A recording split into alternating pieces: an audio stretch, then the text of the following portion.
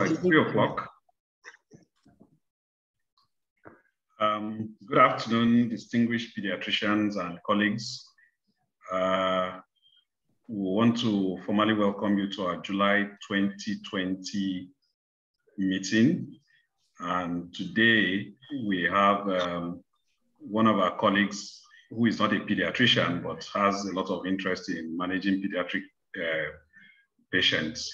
I was going to say clients, but let me use patients. I think that would be more appropriate. Dr. Wale Olarinde from the UK, who is going to talk to us today. Our moderator today is Dr. Kunle Ayoride, whom most of us know. He's presented to us before, and he would introduce Dr. Wale Olarinde appropriately. And in our usual tradition, we just want to allow the chairman of this occasion to say one or two words before we start. Over to you, sir, Dr. Mbalaji Lawal. Yeah, so thank you very much, Dr. Eletu. It's nice to see everyone again. In particular, I'm very pleased to meet Dr. Olarinde for the first time. And I thank Dr. Ayorinde for his continuing interest in our group. As we have discussed, I can see Dr. Ajeni Fuja has joined. You are very welcome, sir. And also Professor Grange, you are also very welcome, ma.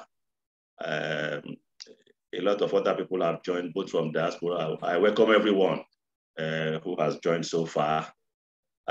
We have interesting lecture today on pediatric ENT, and it's an area where many pediatricians really could benefit. So I'm very, very happy that we have this program today. And by the way, we have an interesting lineup during this summer. Our next meeting is going to be on medical equipment and how to use solar power and all of that. It's going to be very interesting. And following that in September, we have, an interesting session coming up on clinical governance. So I really look forward to all of this. And I want to thank everyone for your suggestions. I keep getting inputs from everybody about how we can do things, what we can do on this platform. And we are taking note of them and addressing them one by one. In fact, the upcoming lecture on clinical governance is to address one of the concerns that have been raised in this group. That is, how do you, when you delegate clinical responsibilities as a pediatrician, when you delegate clinical responsibilities to your subordinates, how do you ensure that the responsibilities are carried out according to your own guidelines? Obviously, you will have your own operating procedures and all of that, but how do you check to make sure that it's being done accordingly? So it's one of those things that we hope that we'll address when we have the session on clinical governance in September. We have an expert on it to address us. So I'm very happy to welcome everyone again and to just ask that, please, let's keep the ideas coming. If you think that there's any topic that is going to be very beneficial, please let us know. And if you know any resource person that can help to deliver on those things, please also let us know. So on that note, I welcome the speaker and the chairperson for today again, and I thank you all for coming. Over to you, Dr. Eletu. Thank you very much, sir. So without wasting time, I'll hand over to the moderator, Dr. Kunle Ayoride. Kunle, over to you. Thank you. Once again, it's my great pleasure to join you on this forum, and I can see and will also acknowledge colleagues and friends, senior colleagues, former teachers of mine, and it's a great privilege and pleasure to be with you once again.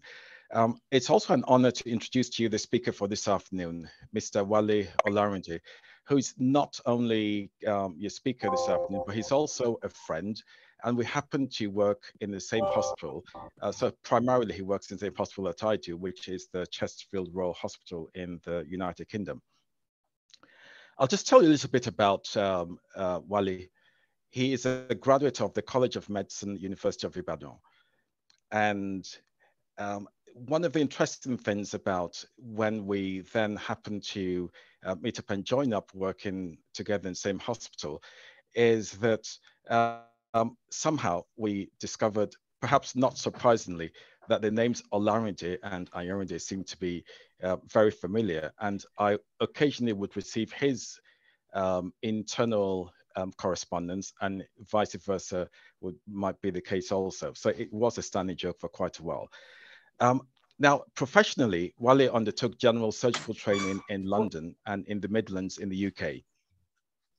He trained in the highly competitive field of ENT surgery in Yorkshire, and anyone who knows, it's not easy to get into training in ENT. So he has excelled and distinguished himself in that particular field. He was appointed as a consultant in ear, nose, and throat, as well as head and neck surgery at the Chesterfield Royal Hospital in 2010, and he's currently the clinical lead for ENT surgery. He is best described as a general ENT surgeon with a specialist interest in head and neck cancers, including thyroid and parathyroid surgery. Wale also works at the Royal Hallamshire Hospital in Sheffield in the cancer service, and does acute on-call at the Sheffield Children's Hospital. He is an examiner for the Royal College of Surgeons and has lectured at ENT Masterclass in the UK, in Europe, and also in South Africa. He's not simply a diaspora clinician. He does surgical mission work within the West African College of Surgeons, where he has attended in Liberia, in Togo, in Ghana, in Cote d'Ivoire, in Cameroon, in Burkina Faso, the Gambia, Senegal, and Nigeria, through which he has maintained links with the ENT community in West Africa. Now, this is where it gets a bit political. You see, Wale describes himself unapologetically to be an Arsenal supporter. I know Saint later won't be pleased with that, but I'm sure that he will bring some of the enthusiasm of an Arsenal fan to the discussion this afternoon. I'm sure that he's got a very tasty menu for us this afternoon, and he will be speaking for about 40 to 45 minutes, after which we'll take some questions. Please keep the chat active, and I'm sure there'll be questions and things we can pick from there, which will generate discussions later on. Without ado, I will now hand over to Wale. Thank you. Over to you, Wale. Thank you very much. Can you hear me? Oh yeah, I can see that you can hear me. So I would share my presentation and just move that aside. And great. So yes, as introduced, my name is Wale Olarinde, and I work in Chesterfield and Sheffield. I'm going to try to share some common ENT conditions. I mean, I don't think I can go through all of them in 45 minutes. And I would also share some of my experience in the mission work, as Dr. Ayarinde has rightly mentioned, in West Africa. Some thoughts, and then some resources which you may be well aware of, but I think resources that I think are pretty important to share with you. These are the things I'm going to go through. I will talk about neck lumps, recurrent tonsillitis, obstructive sleep apnea, a few air conditions, nosebleeds, and breathing difficulties. So I'll start off with cervical lymph nodes. As we know, these this is a pretty common condition. Okay. This is a pretty common condition, and sometimes maybe the only sign of an underlying problem. By and large, most lymph nodes would probably be reactive, but you've got the hyperplastic ones, patients with HIV, which I'm sure a lot of you would be well aware well aware, something not to be ignored. And then you've got the granulomas, which would be probably common, particularly the mycobacterial ones. In the climate in which I work, we see a fair number of atypical bacterial, mycobacterial infections, toxoplasmosis, syphilis, and all the chronic granulomatous diseases. It's interesting to note that probably about 12 up to 12%, sometimes even more, of these lymph nodes may be neoplastic, and sometimes up to 2/3 of them may be lymphomas. I'm sure, the Burkitt's lymphomas in West Africa, pretty not unusual. And the big challenge is getting to diagnose them as quickly as possible so they can get the treatment that they need.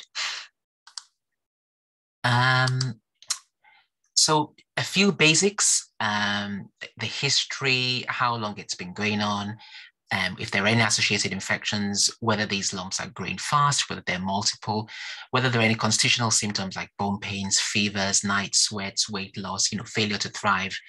And then the examination, where is it? Supraclavicular lymph nodes, posterior triangle lymph nodes, probably more likely to be something to be concerned about, how big they are. So generally, if they're smaller than 2 centimeters, they're probably not going to be pathological. If they're bigger than 2-3 centimeters, they might be. Their consistency, are they rubbery? Are they firm? Are they hard?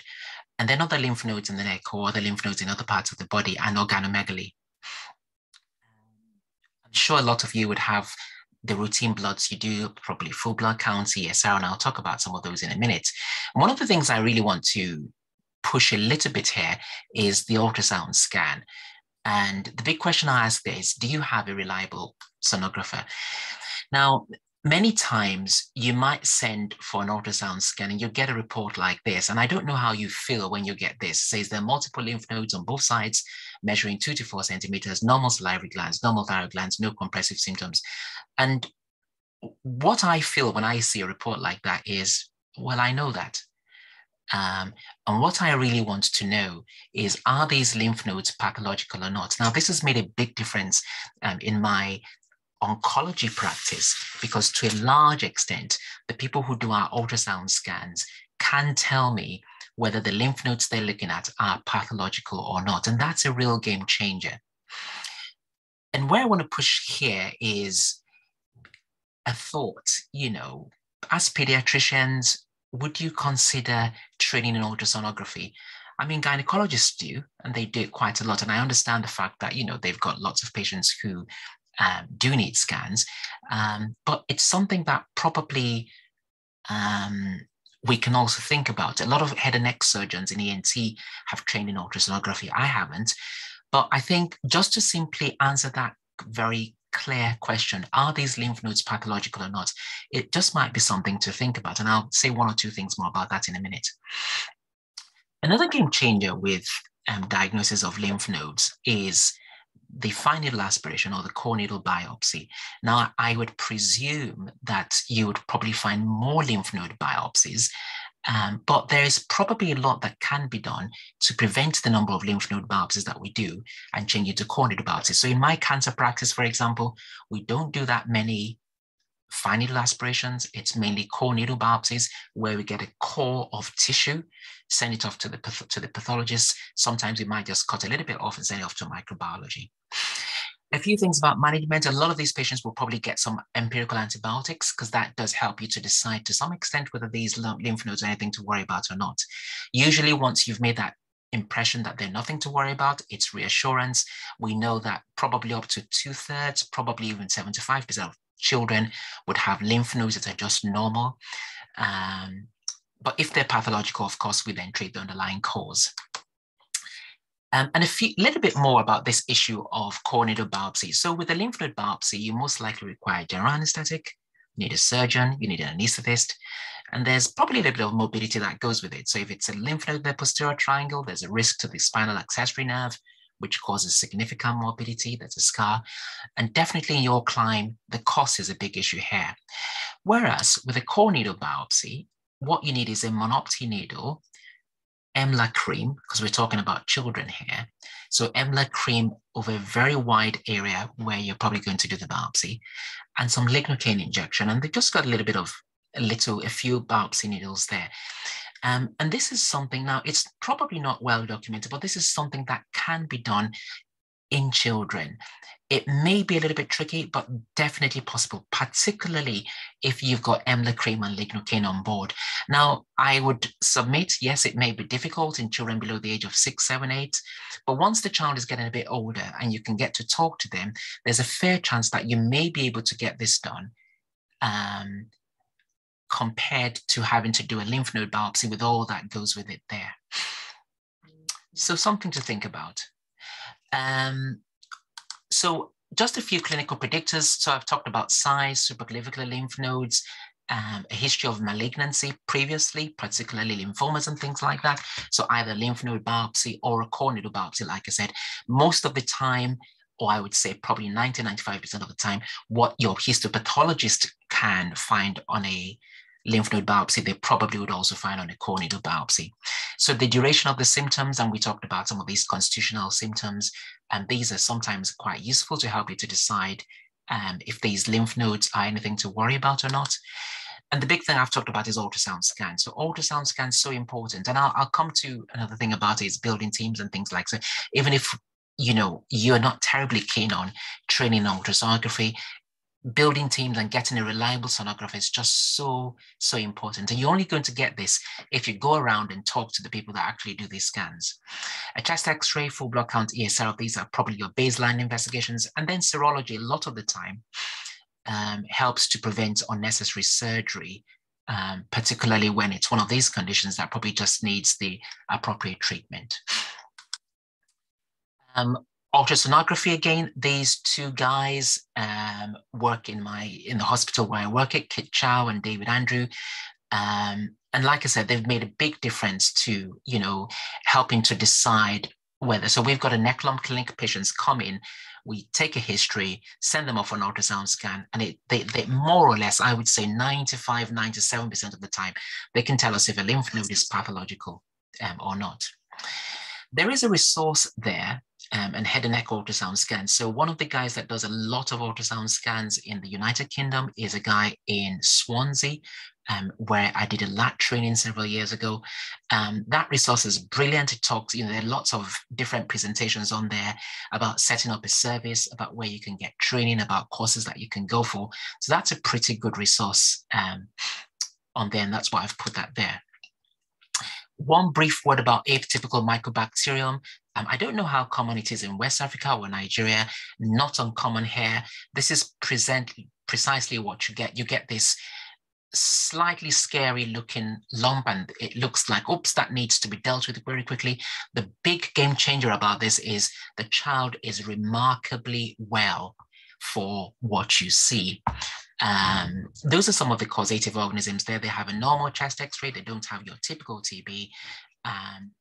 And usually these patients get better with a combination of antibiotics. I think the jury is out as to which exactly is the best. We use clarithromycin and ciprofloxacin, but most of the time you're going to have to use them for more than about 3 months. Many times an incision and drainage only delays things and only makes matters worse. Usually, most of the time, not indicated. If it's on the face, because one of the common areas where you can get this is probably on the face in the parotid region, probably you might think about a wide local excision just to prevent facial disfigurement somewhere down the line. But most of the time, these actually just resolve with the course of antibiotics. And so they look like this. They're described as a violaceous looking lump. And the big thing here is that these patients are usually quite well. They're playing around. They're absolutely fine. So other lumps, you get the thyroglossal duct cysts, once again, can be diagnosed clinically.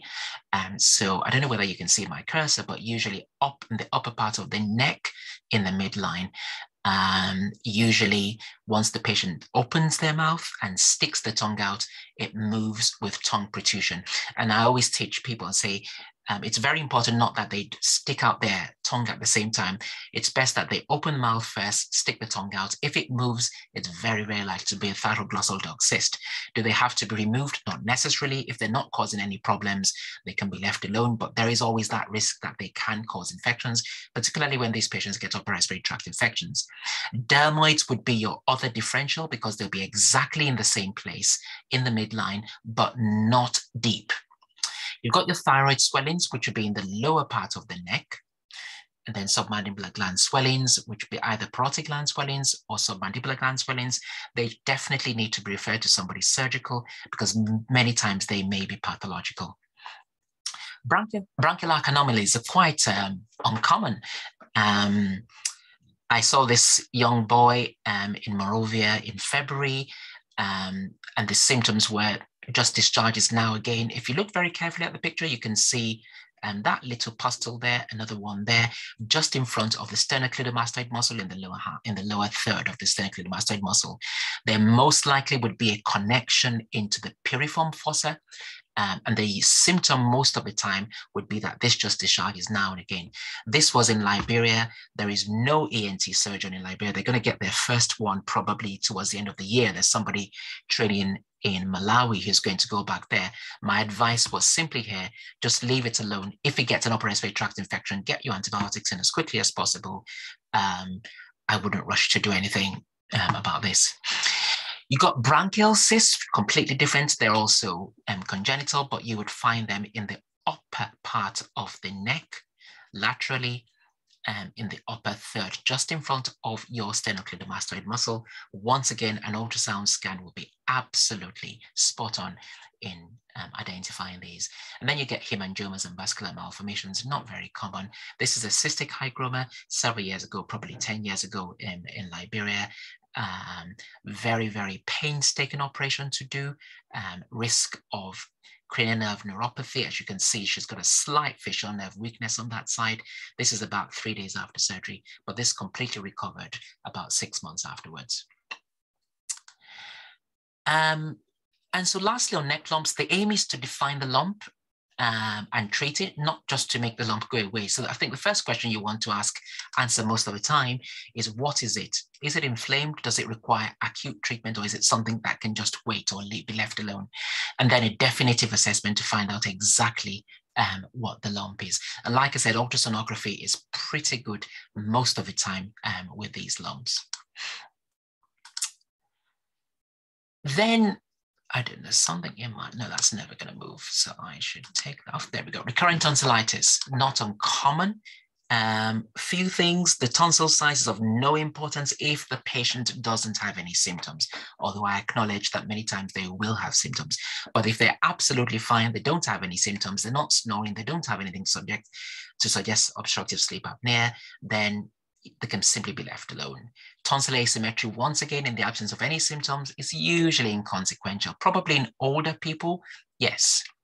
So we've got the sign criteria in the UK, which I presume is something that you use in Nigeria too. And to be fair, it's the primary care physician or the pediatrician that sees the child that decides, one, is this recurrent tonsillitis? And two, how frequently is it happening? And so what we do is, we would suggest a tonsillectomy if they're getting it 7 times a year, or for 4 or 5 times a year, 2 years in a row, or 3 times a year for 3 years in a row. Now, these are guidelines, not rules. And the big thing here is sitting down with patients and to talk them through. Now, I completely understand that in your climate, many people do not like surgery for many reasons. Probably because of the concern about mobility, probably because of cost and things like that. This is sitting down with patients to really discuss things with them. Recurrent tonsillitis would eventually burn out. And it's sitting down explaining to them that this is going to burn out. But of course, if it's causing problems with school attendance, if it's affecting their school performance, then yes, they probably do want to do something about it. In ENT surgery, we seldom do throat swabs because they're usually of very little benefit. And we're beginning to get a few more indications for tonsillectomy, apart from obstructive sleep apnea, which I'll talk about in a minute.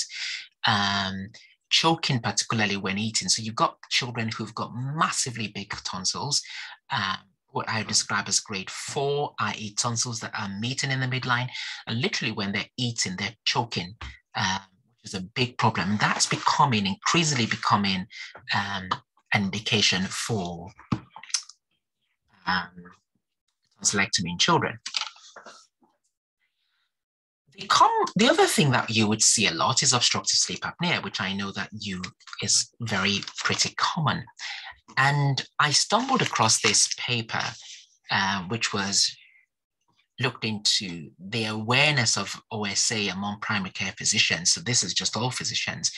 And they looked at South Africa, Kenya, Nigeria. Investigations are of little value in this condition. This is a clinical diagnosis, and investigations seldom change what we do. Now, I know a lot of the time, so here, for example, a lot of people would do what we call overnight oximetry. It's helpful if it says the child has got obstructive sleep apnea. If it says there's no OSA, there is a high false negative rate. And so we're very cautious about doing it. And one of the things that we've done in Chesterfield is trying to cut down the number of these overnight oximetries that we do when trying to make the diagnosis in clinic. Now, polysomnography is fantastic, it's great, but it's resource intensive and not always very available. Lateral cervical x-rays is another thing that I know is commonly done, and in looking at that paper there, it's one thing that's commonly done in Nigeria. But once again, the question I ask is, if you've got a child in front of you that has got all the symptoms and signs of obstructive sleep apnea, which I would show you in my second slide, but the lateral cervical x-ray suggests that the adenoids are probably minimal or moderate, would we not want to do something about it? So once again, lateral cervical x-rays, we used to do them several years ago, but we don't anymore. We try to make this diagnosis clinically. As you know, this is a common cause, or the commonest cause in pediatrics is going to be adenotonsillar hypertrophy. It's important to sit down and discuss morbidity with the parent, and I'll show you my slide on that now. So you've got the symptoms there, snoring, pauses when they're breathing for more than 10 seconds. And I'm sure you must be getting patients who actually come in with videos lasting 2, 3, 4, 5 minutes long and say, "Doc, this is what happens when my child is asleep." The one question I ask them is, when you put your child down, do they sleep nicely and comfortably, or are they all over the whole place? If they're all over the whole place, there's a good chance that they're struggling to get oxygen in, and that's why they're completely all over the whole place. Are they snorting? Are they coughing and choking? Do they mouth breathe during the daytime? And are they sweating because they're literally spending more energy rather than sleeping nicely and quietly? Bedwetting is a very interesting one, because you'll find that in children who've previously been dry and all of a sudden they start wetting their beds. That it can be a pointer. You get patients, usually in adults, you would get daytime sleepiness a lot of the time with people who've got obstructive sleep apnea. But for children, you either get that or hyperactivity. They may have a poor academic performance, or sometimes their attention span is quite poor. Signs, large tonsils, there's a reduced demistin pattern, and you can, all you need for that is a cold spatula test. If you get a metallic spatula or anything at all, even a spoon or anything, if you leave it in the fridge, put it under the child's nose, and you would find that the amount of moisture that you get on that spoon or knife or whatever it is, as long as it's metallic, is not as much as you would expect it to be, just because there's not a very good air entry coming out of the nose. Morbidity, this is what you really want to sit down and discuss with parents, because many times parents may feel, well, I don't think this is a big issue, but it can be. And we know, and I'm sure you know probably more than I do, about the cardiorespiratory problems, pulmonary edema, hypertension in very, very extreme circumstances. But they can get failure to thrive. They may have hyperplasia of the midface. The reason why they have trouble breathing, trouble growing a lot of the time, is, as you know, the growth hormone is actually secreted a lot while children are sleeping. And if you're not sleeping properly, the ability to secrete that hormone is not as good as it should be. And that's why they may not develop to their full potential the way they should. They get the neuropsychological deficits. You get children who are just not with it, may be quite troublesome, maybe quite not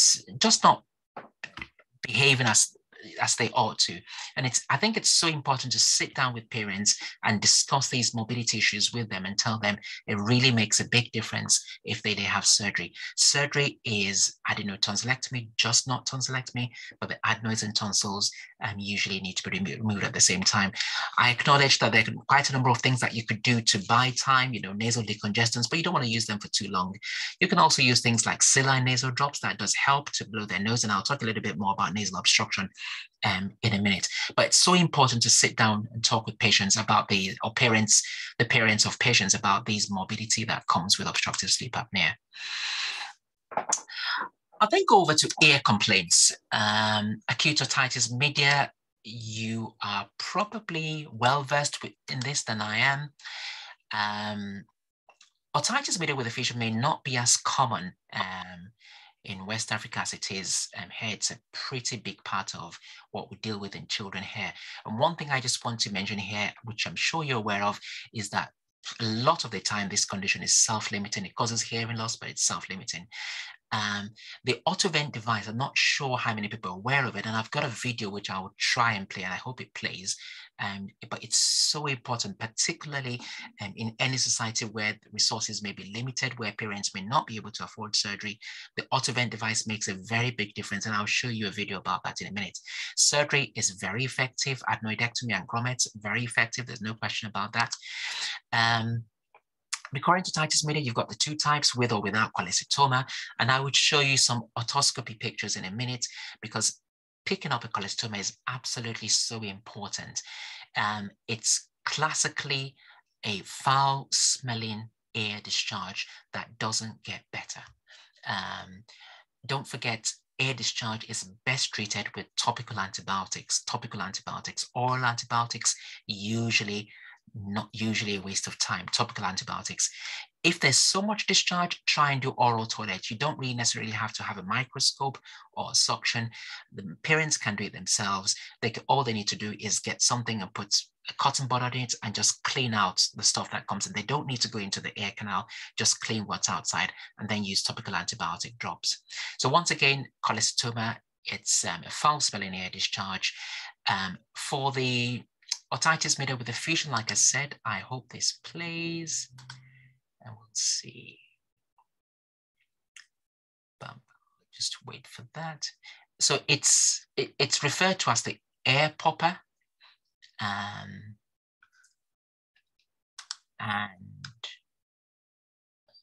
it's still streaming.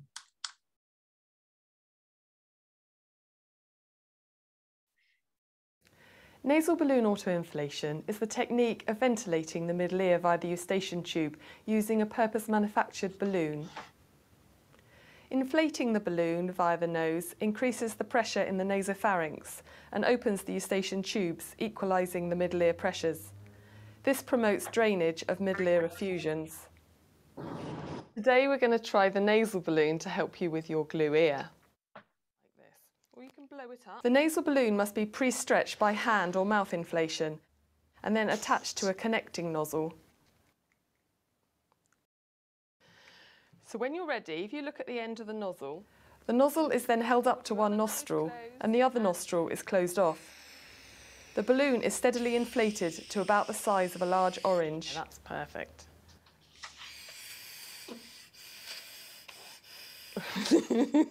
Wow! Brilliant. Some children might take a few attempts, but most children can manage it with some practice. So yes, and now this costs probably somewhere in the region of about 14, 15 pounds, but essentially it's just a balloon with something connected to it.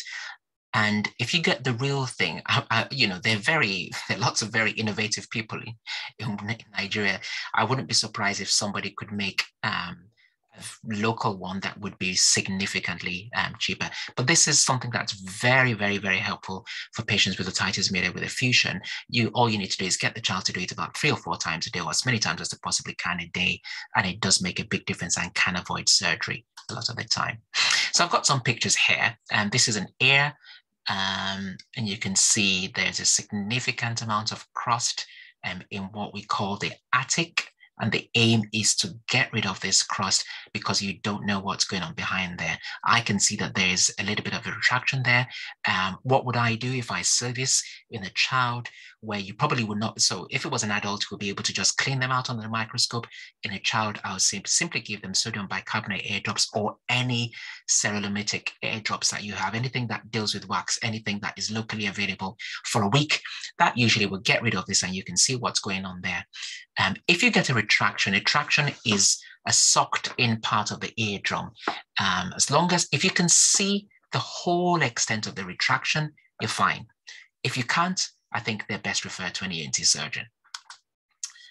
Another picture, this is a badly retracted eardrum, bit of trauma there, probably if it's just in being cleaned. There are no ossicles to be seen. You have no idea what's going on behind there.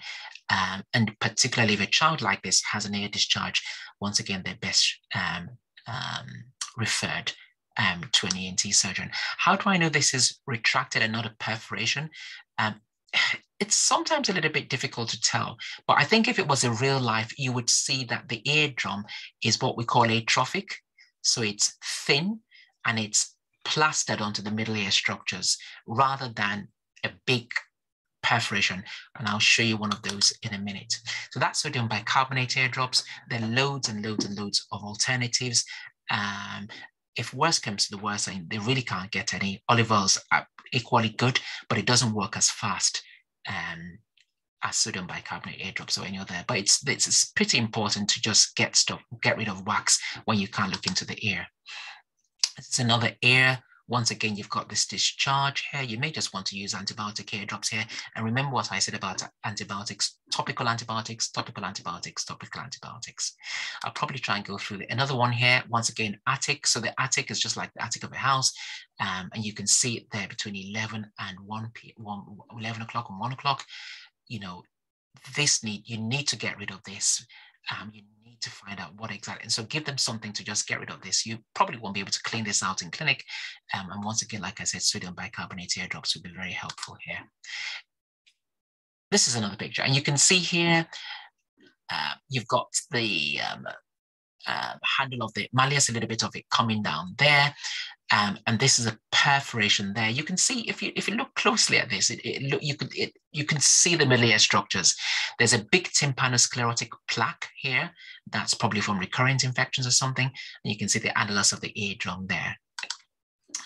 Another one. So once again, if you compare this one to the former one, some people might say it's perforated, but it's not perforated. You can see there's some tympanosclerosis there, and you can see that there's a thin eardrum through which you can see all the middle ear structures. You can see the handle of the malleus.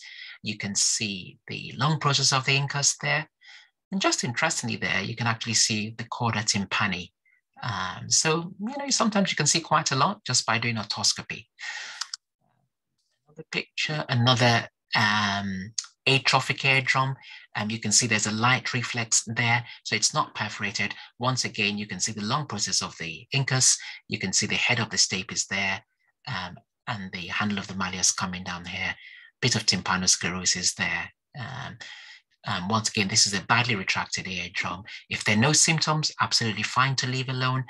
But if there's a discharge with this one, best refer to an ENT surgeon to find out and make sure they don't have a cholestoma. Because what you don't know is there something lurking at the back there, which could be a cholestoma. But this looks pretty okay, and it's just like a retracted eardrum. Of course, their hearing is going to be quite poor. And so they probably might need a hearing test and might, a lot of people will put grommets in a child like this, but once again, the autovent may help to reinflate the middle ear cleft here, because that's what you want to do, to reinflate the middle ear cleft. Otitis media with effusion, a dull eardrum, the attic there is slightly retracted, handle of the malleus coming down there, but once again, you can see that there's a lot of fluid there, so this child would also have a hearing loss. Perforated eardrum, you can't see any ossicles. There's a large, big perforation there.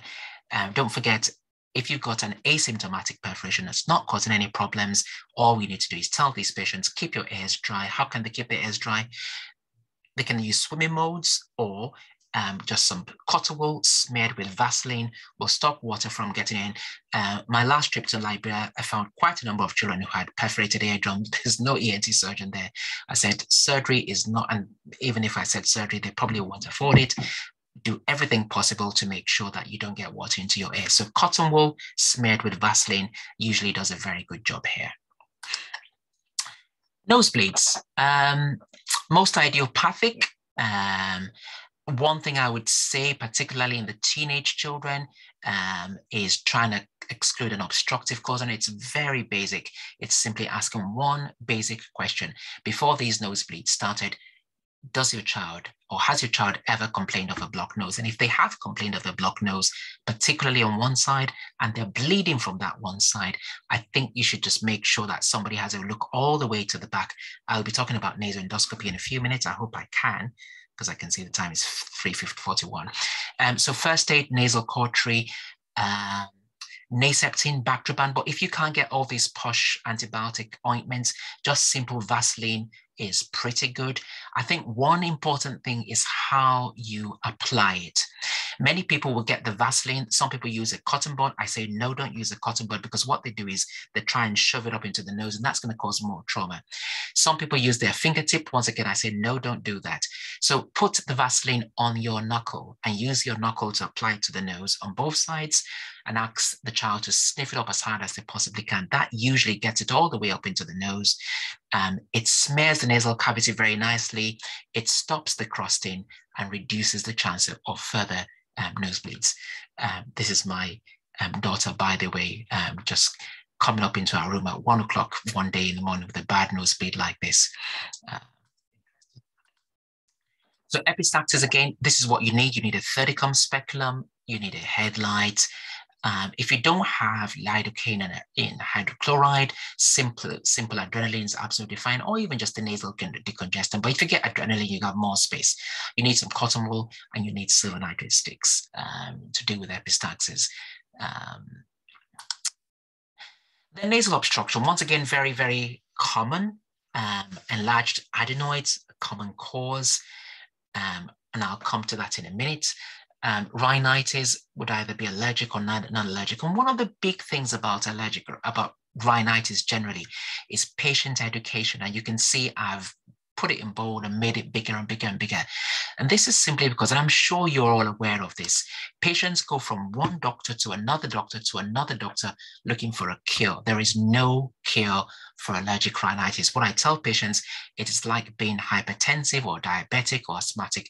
There isn't a cure, there's control. You can control these conditions such that you have a very good quality of life. And it's control, control, control. Allergen avoidance, antihistamines, and topical steroid preparations. And I talk about the step-ladder approach. So allergen avoidance first. And some people with just allergen avoidance, avoiding the things that they're allergic to, that solves their problem. If that doesn't work, you then go to allergen avoidance and antihistamines. And don't forget, we've got the sedating antihistamines and the non-sedating antihistamines. I don't see any reason to use sedating antihistamines like Puritan. You've got cetirizine, there's another one, there's fexofenadine, and these are pretty good, and they don't cause sedation. They do cause sedation in a few people, but very, very rarely. If allergen avoidance and antihistamines don't work, then the next step is allergen avoidance, antihistamines, and topical nasal sprays. Let's be very careful. You're pediatricians, I'm sure you're aware, and you're very conscious of the fact that topical nasal sprays used on a long-term basis can lead to a lot of steroids being absorbed. Nasonex, which is mometasone, is proven to be very safe in children, but once again, they can be titrated. So you might just say use it once a day or twice a day. It depends on the dose that actually controls the symptoms. This usually helps to control most patients. If you're struggling, don't forget, there are people who have expertise in allergy conditions, particularly in children. I'm well aware that Dr. Dushote, who I've not seen on the line, but he may well be now, this is one of his areas of expertise. You know, think about referring patients to people like that. Surgery is relevant, but don't forget, let's tell our patients that surgery is not going to cure your condition. So turbinate reduction surgery is very helpful, and all it does, it helps your topical sprays to go in better. It doesn't cure the condition. Septal surgery is appropriate in children, although the older the child is, the better. The other things we need to tell these patients, I'm sure you're well aware of this, is their nose blowing techniques. And I think above the age of 4, 5, 6, we can begin to teach children how to blow their nose properly. It's just to get rid of normal nasal secretions. Polyps, if patients have got polyps, they definitely need to be seen by an ENT surgeon, because you just want to be sure that they don't have any other systemic conditions like cystic fibrosis, or that this is probably not just something even in the intracranial region coming up into the nose. So very important that we refer patients who've got nasal polyps, if you see anything like that, to your ENT surgeons. And the other thing about nasal obstruction, you know, enlarged adenoids, this is a self-limiting condition. It gets better over time as the child gets better. And that's why I talk about the natural history there. So is it really necessary to treat these things? Snoring, if there's no sleep apnea, snoring is a social condition. And I tell patients that, you know, do you want to put your child through an operation just because they snore if they don't have sleep apnea? Apneic episodes, yes, would suggest that they have sleep apnea or failure to thrive. So it's just thinking about, you know, is treatment really necessary? And there are loads of things that you give these children. You can give them saline nasal drops. They do help significantly because they can help to loosen secretions and help the child to blow their nose properly. Steroid nasal sprays, yes, helpful, but, you know, let's just be a little bit careful on how we give these things, particularly if they've got conditions that are self-limiting. So airway problems, epiglottitis, I don't know whether it's common. It's become less common in the UK because of the HIV immunization. You got acute LTB in the younger child. It's usually a biphasic stridor. Foreign bodies are probably a bit more straightforward because the history will be a bit more acute. Although don't forget, sometimes you might get children who've inhaled a foreign body and they've had repeated chest infections over time. Sometimes you may just need to repeat, you know, go through the history very carefully to pick things out. A chest x-ray many times will give the story away many times here, because you might get long changes on specifically just one side. Airway problems, this is a very commonly quoted paper that of diagnosis at Great Ormond Street in London. Now, I appreciate that you may not see a lot of these things, but I guess that it's mainly because we're not looking for them. Laryngomalacia is not as uncommon as we think it's there. I will show you a video of a child of a vocal cord palsy in Tamale in Ghana in a few minutes, if I have time to do that. Subglottic hemangiomas, you would find them in children. And one of the telltale signs is that they'll probably have hemangiomas on other parts of the body, and they usually get worse and then get better over time. Subglottic stenosis, the commonest cause of this hair is interventions. These are children who have been intubated several times and then get subglottic stenosis. I'm not sure how common respiratory papillomatosis is, but these are the big things here. Do they have feeding difficulties, failure to thrive, cyanosis, apneic spells, or recurring chest infections? And these are your big markers to decide whether you're going to do anything about these conditions or not. I am aware that probably most of the time, because we can't treat these things definitely, a lot of these children may end up with tracheostomies, which they have to use for quite some time until they get a bit older. Pediatrics, this is one of the things I want to, and I would, so this is in Somali. You can see this child is very well. It's not the right way, then that's okay, it's flashing. And this child had multiple pathology, had a bit of laryngomalacia, and congenital bilateral vocal cord palsy. The reason why I show this is once again to lies with your ENT surgeons. I've spoken to a lot of ENT surgeons in Nigeria and West Africa, and I think flexible nasendoscopy is not as common as I think it should be. It's possible to do this in children, much younger children, you can actually just do it through the mouth. This is young child, as you can see. I know the child is crying, but that's because we didn't have appropriate anesthetic. If you look very carefully, you would see an omega-shaped epiglottis.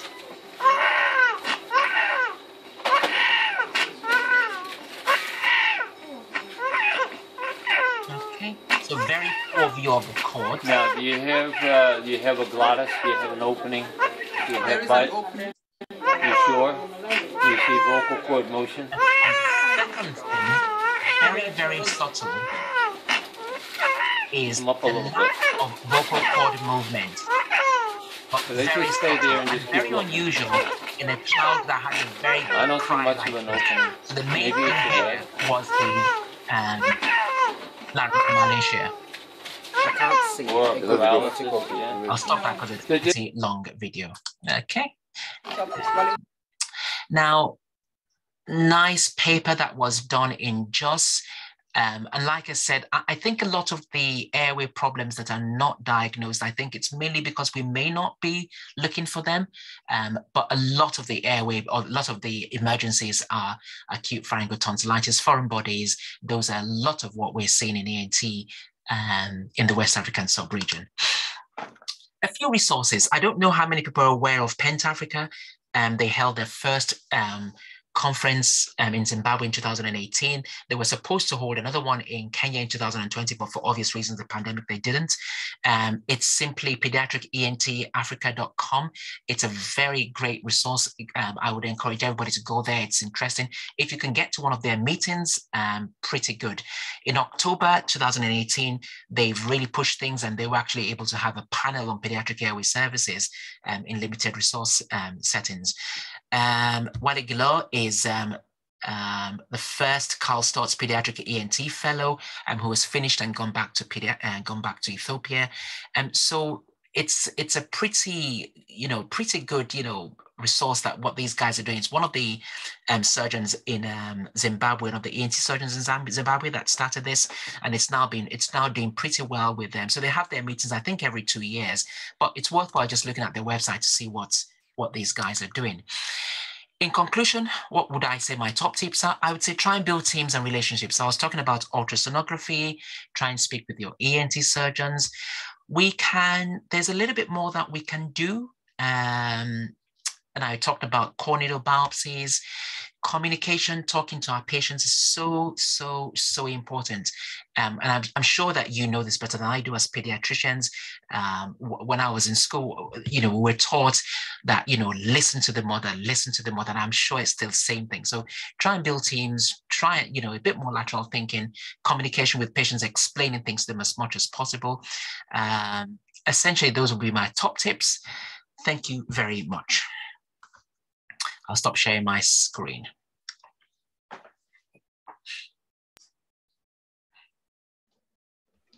Well, thank you very much, Wale. Not only have you delivered on that, but also, given the time allocation, I think you did fit that in quite snugly. I particularly like the way that you started off in addressing, and I think that's been the theme for your presentation, that common things do occur commonly, and that on that basis, having a good grounding in terms of what are those things in terms of lymph nodes and tonsillitis, obstructive sleep apnea, issues of acute otitis media with and without effusion, the recurrent ones, and I also like the way that you did advise that a lot of the conditions can resolve with a bit of patience and watchful waiting before there's an over-enthusiasm regarding jumping into surgery. One of the things about ENT, within the limited knowledge and exposure that I've had to it, there are either bits to it that can be very simple and easily managed right from the primary care level with general practitioners through to the highly specialist work that you guys do within your service. Now, just there was one of the things that you said during the course of the discussion regarding a term polysomnography. Now, I'm familiar with that from this end. Do you want to just explain it for the wider audience where people might have either not have access to it or not use it in their regular practice? So great. Oops, am I still on? Yes, so you've got the pulse oximetry that just has a pulse x-ray on the child. They go to sleep with that. If you just Google that, you can get, there's quite a number of places where you can get that. The polysomnography is a much more complex one. It's done in hospital. There are, lots of things connected up to the child. There's the pulse oximetry, there's the heart rate, the blood pressure, the chest movements, the sound movements, a lot of things. Like I said, it's resource intensive. It's very good. It's the gold standard. It's very good, but like I said, it's resource intensive, and that's probably why a lot of people would not have access to it. So even in the UK, a lot of us don't have access to this.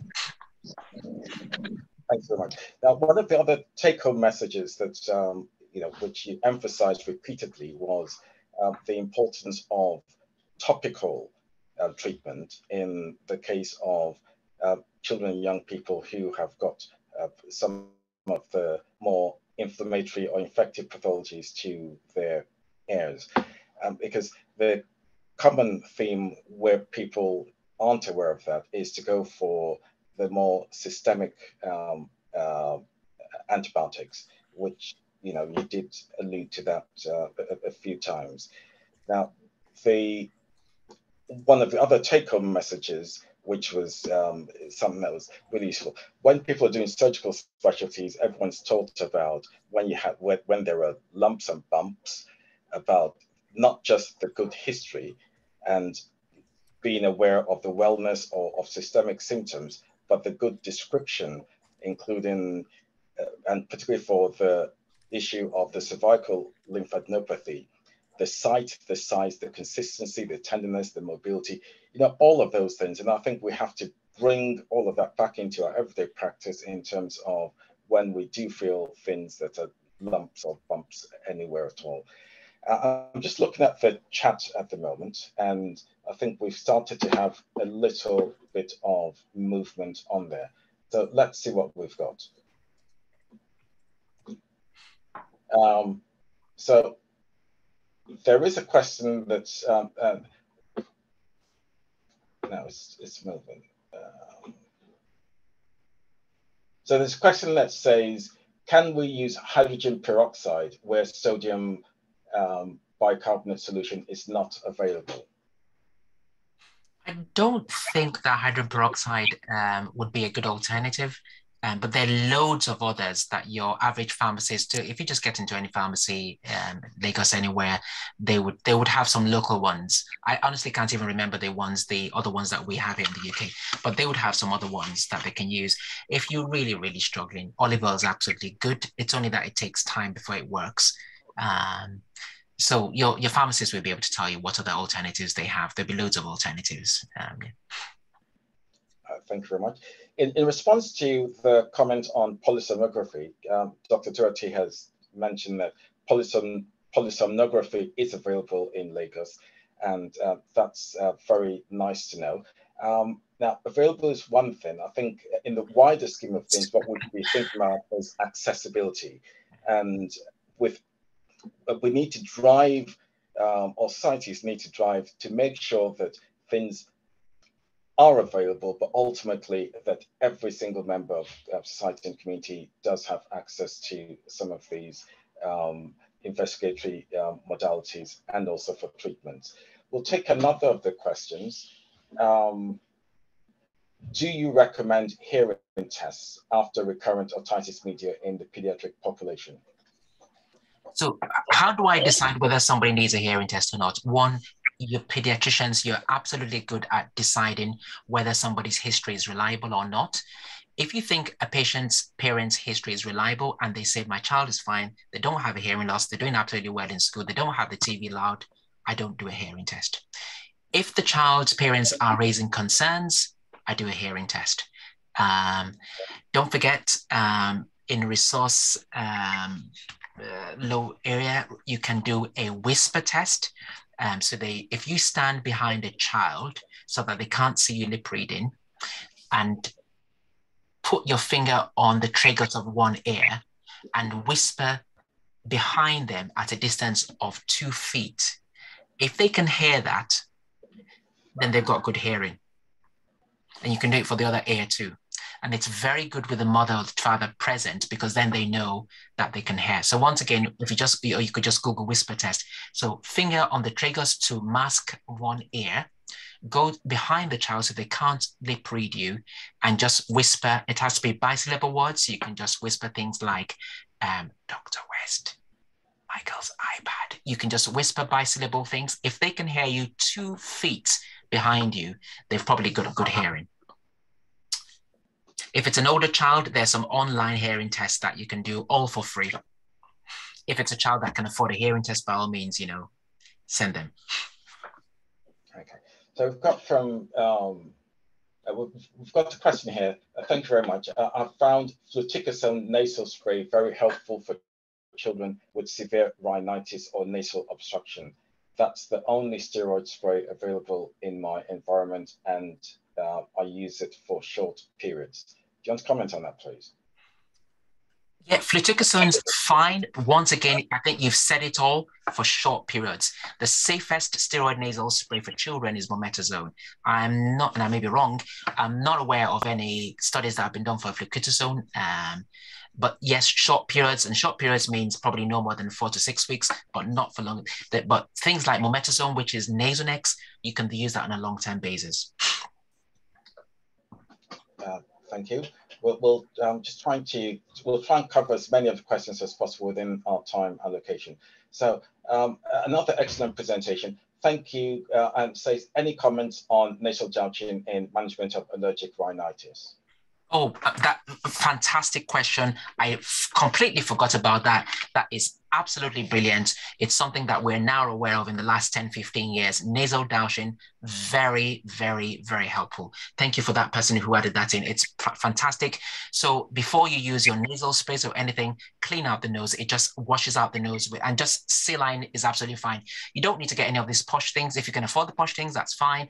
But saline douche to just wash out the nose, washes out all the allergens, and then use your nasal spray. Yes, thank you very much for that. That's, yeah, very good. Okay.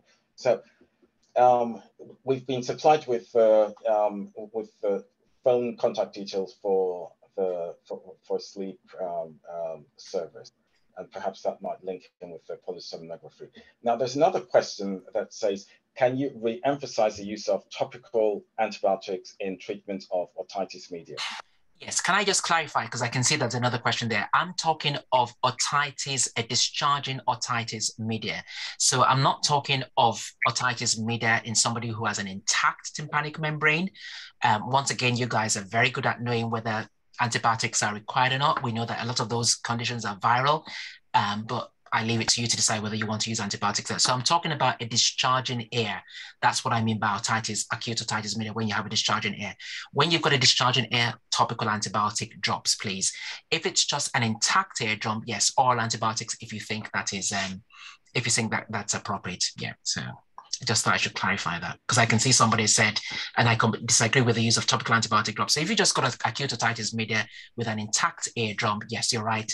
You don't need topical antibiotic drops for that. Very nice question there on flying for children with recurrent otitis media. This is what I tell patients. Number one, I would say use a decongestant nose drop 1 hour before you fly and 1 hour before the descent of the flight. So probably about 2 or 3 drops on each side in the head down position, and that helps to decongest the postnasal space. The other thing is, once the plane starts ascending, make sure the child is either chewing gum or chewing a sweet or sucking on a sweet or something like that. So during the process, you just make sure that they're swallowing constantly, and they're doing exactly the same thing when the plane's coming down again. That's usually quite helpful for a lot of people with these station 2 problems. Thank you very much, Professor Grange, for that question. Relevant to high flyers and people who do have the opportunity to do the travels. But again, I do agree that that is a fantastic question. Okay, we're drying up on questions now. Do we have any questions that I've missed out? As you were scrolling through, Wale, is there anything that's is striking that you've seen that I haven't picked up on? Yeah, so somebody's asked, how useful is zytometalazone? It's useful, but don't forget, don't use it for too long. So if you've got a child, for example, that's got a bad cold and probably they need to participate in a school play or something or whatever, they need to get rid of their symptoms very quickly, it's absolutely fine to use. I think it comes to the same question again, there's nothing like talking to patients, it's like the recurrent colds and upper respiratory tract infections that children get. I tell patients, your child does need to get colds and recurrent tract infections. That is how they develop immunity. So it's talking, because many parents seem to give the impression, I do not want him to get any colds at all.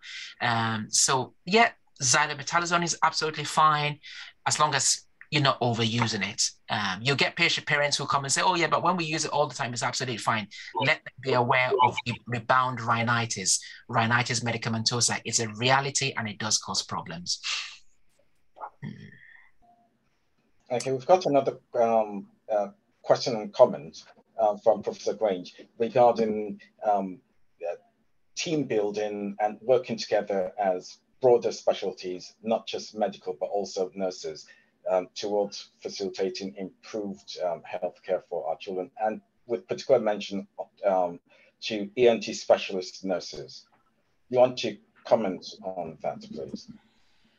Yes, so there are, and I'm sure Dr. Olarinde would know this, that there are, pediatric services are not just some little service anymore. So for example, in my hospital, we would not just we don't mix clinics, for example, anymore. It's a real niche area now. And there are ENT specialist nurses. I am sure that with a bit of push, we can get talks organized, something similar to what we're doing with a pediatric nurse, who would be able to understand the setting in which you work. I think one of the good things that COVID has taught us is that we can have a lot of these meetings remotely. So yes, it's an area that can be explored, and I'm sure I can, probably out of this meeting, I'm sure I can probably source some ENT pediatric nurses who'll be more than happy to discuss specific things, because you're absolutely right. Struggling children, pacifying children, how to get through some of these things is quite helpful. So yes, I think out of this, I'll be more than happy to help with this, to source some pediatric nurses who would be quite helpful in this area. Now, a lot of time when people fly, when the plane is about to take off or on descent, you see people sharing either sweets or mint or gum and so on.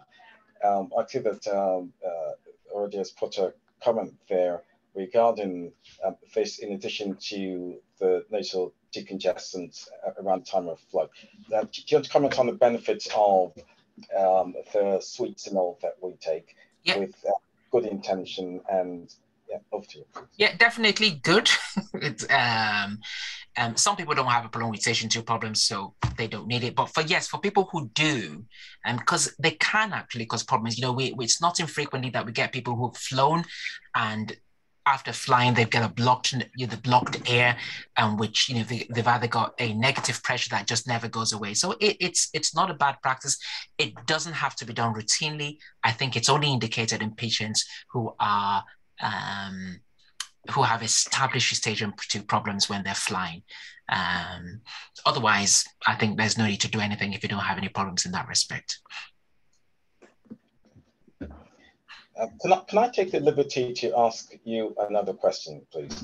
So One of the things that perhaps we haven't delved into very much, and we do see certainly quite a fair bit of it over here, perhaps less so when I was practicing in Nigeria, although time has since lapsed since that time, is the whole theme of the sinuses, and also the interplay between that and things like the orbital and periorbital cellulitis, or the septal, preseptal, and the interplay between the ENT specialist and the ophthalmology specialist in the management of that and preventing complications. Yes.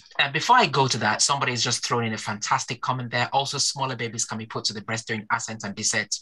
Fantastic, you know, brilliant idea. Yes, I love that.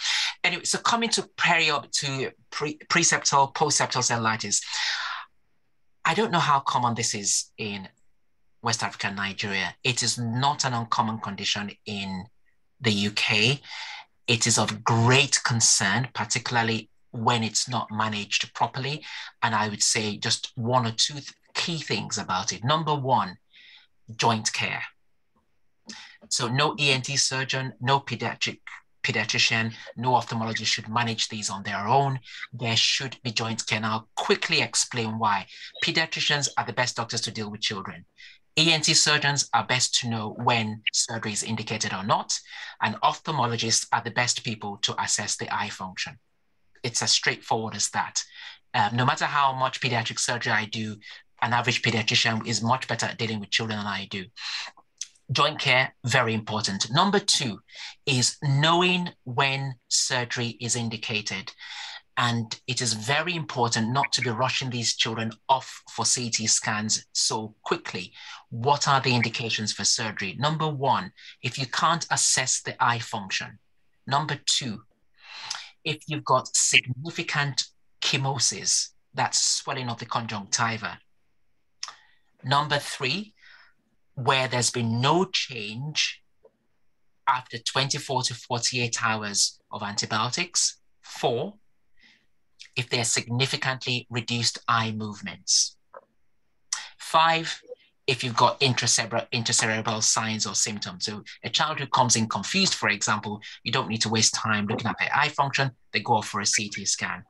It's very important when you're sending them for a CT scan that the person who's in the CT scan knows what you are looking for. One, are there any intracerebral complications? Two, is there an abscess to be drained?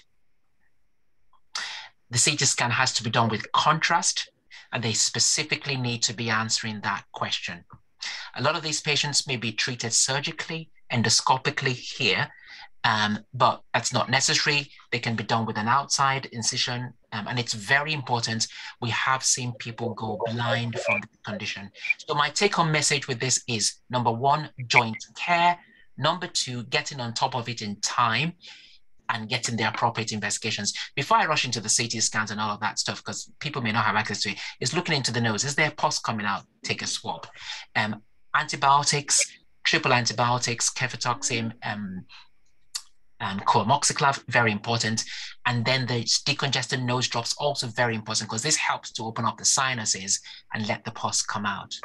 So that's probably what I would say about preseptal cellulitis, periorbital cellulitis.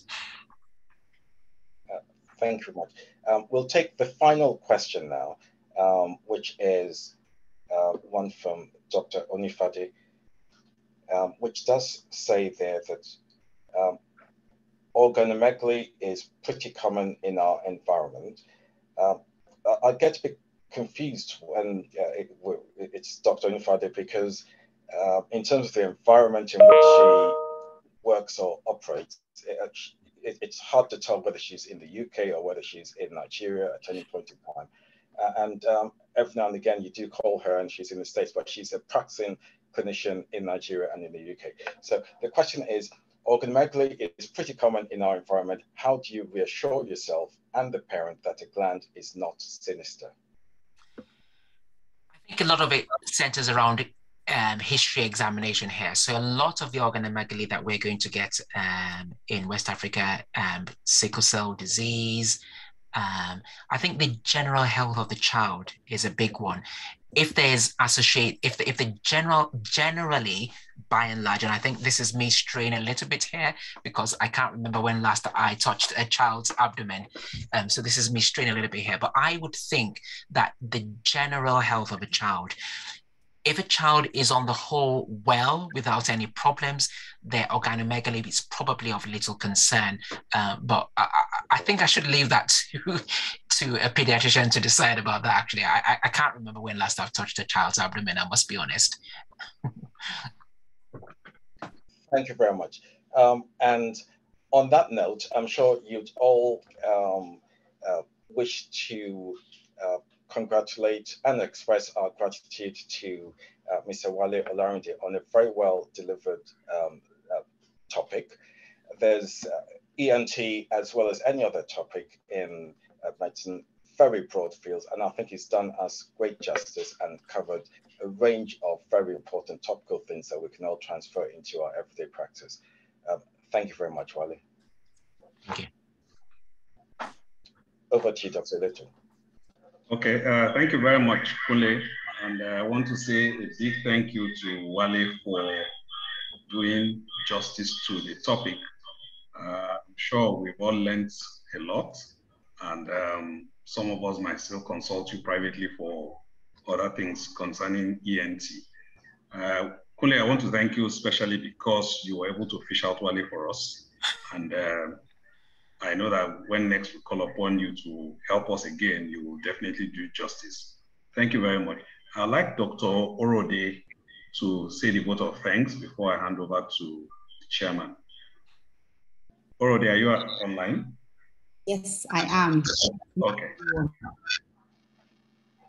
So on behalf of the entire group of the pediatricians in private practice, I would like to thank very much Mr. Wale Olarinde for this really excellent, well-delivered talk. It's not every day that we have the good fortune of having an ENT surgeon among us and doing this with such ease. It always makes it look really easy. That tells you how much of an amazing surgeon you are. So thank you very much. We thank you for pushing out your ENT colleague, and I'm sure that you will push out another great person soon enough for. I'd like to also thank our seniors, Professor Grange, Dr. Lawal. Thank you, Prof. Who's whenever we get together, you can tell the people who have practiced long and hard among us, because Prof's question opened up a nice little box that sort of everybody worries about when we're ascending and descending. What do you do with all these people? And we who have lived for long with eustachian tube problems. That's why I wrote it down so that I would remember as well. Thank you very much, Ma. And to all our colleagues, thank you so much, because without you, this would not be exciting. So I see that we have 27 people here. It means that we've touched 27 entire practices and ways of practice. And thank you for coming. And I hope to see you all soon and to be much more present during these meetings. God bless everyone. Ashegoni, over to you, sir. Thank you, Orode. And keep up the good work that you're doing. Both of us understand ourselves, so don't worry. Thanks a lot. Dr. Mbolaji Lawal, your closing remarks. Thank you, everyone. An excellent day. Everybody has been thanked very well. The only person remaining to be thanked is Dr. Duarte for your excellent rapport. Thank you, everyone. Thank you. Thank you very much, sir. Thank you. So just to remind us that the next presentation will be on the 25th of August. And like the chairman said earlier, we'll be talking about equipment management, which I'm sure quite a lot of us would benefit from. We have the pleasure of Dr. Amadi. Some of us will have seen this CNN documentary. So he's going to talk to us about equipment management. So we look forward to seeing you next month. And once again, to say a big thank you to Dr. Wale for creating time. I know you're a very busy man. Yesterday, you were in theater till close to 7, 8 o'clock, and yet you are still able to do the simulation and then do an excellent presentation to us today. Thank you very, very much. Kule, we'll talk after this, of course, you know. Thank you, and thank you so much to each and every one of us. So see you next month. Bye for now. Thanks, bye. Bye-bye, everyone. Bye-bye, everyone. Bye-bye, everyone. Thank you very much for inviting us.